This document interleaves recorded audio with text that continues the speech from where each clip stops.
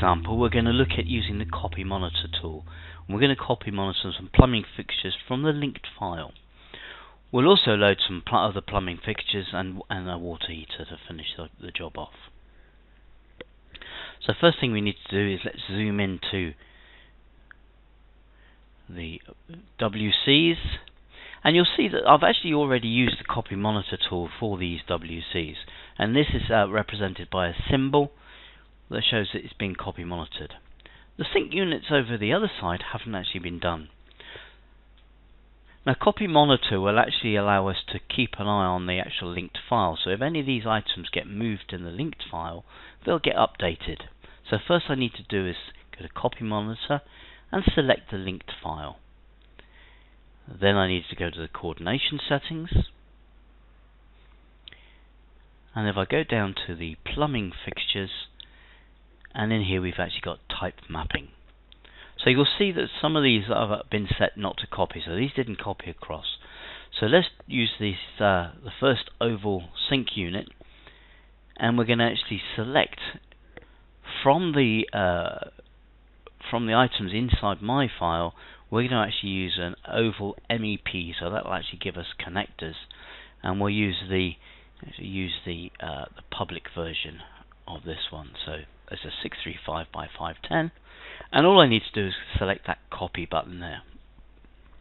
It takes a couple of seconds, and each of these items are copied across using that type selector, so it will actually create the items that I have in my file, and there you can see the copy monitor. So any changes in the linked file will actually be represented into my actual file. Let's pan down now to the classrooms, and in these classrooms we have actually a kitchen sink unit. So I'm going to, rather than copy monitors, I'm just going to actually place a sink unit over the top. Just show how simple this is. First thing I need to do is go into the plumbing fixtures, and in here I go to my type selector.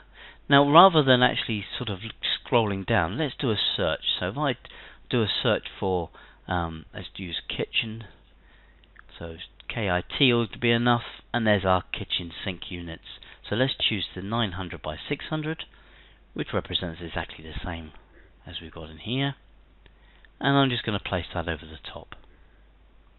Now, one of the problems here is we've actually used a kitchen unit, family that hasn't got any connectors in.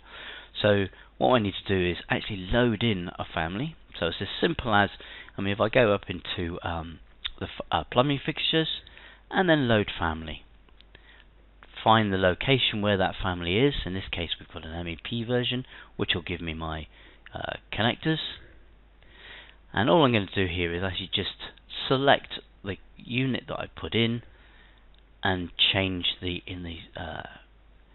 types, and there's my 900 by 600 for the MEP version, and you can see there's my connectors that I can use later on for connecting pipe. Now, if I right hand click while I've got that selected, I can actually copy that across so we can create similar. Let me just hit the space bar to rotate that and place that over the top. Now, I've got another floor of these classrooms, so I'm going to actually select these two kitchen units using the control key to select the second one, and I'm going to actually copy that to the clipboard.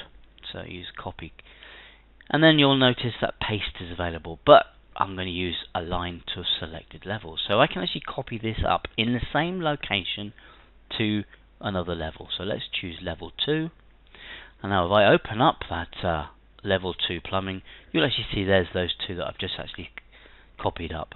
So being able to copy objects from one level to another in the same location really quick. Let's go back to our ground floor.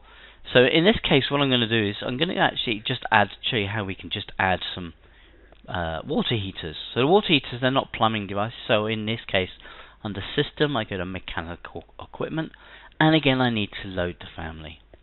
So there's my water heater that I'm going to use for this project, and I'm just going to put that in to that particular room. Now you'll notice that the connectors are around a specific way. I want them facing the wall, so in this case I hit spacebar and then reposition it. But the one I'd already positioned in, if I select it, I can just hit the spacebar again.